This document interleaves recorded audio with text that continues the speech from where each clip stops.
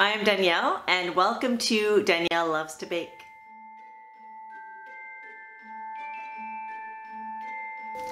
This tutorial will be on how to make your own.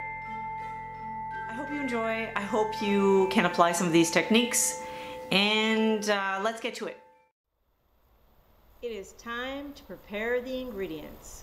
We will start with 6 egg whites, 1 1/3 cups of sugar, a 1/4 teaspoon of salt, 2 teaspoons of vanilla, and 2 cups of butter at room temperature. So we're all set up here. We have our KitchenAid, whisk attachment, paddle attachment, our 6 egg whites, our sugar, flavoring, and 2 cups of unsalted butter at room temperature.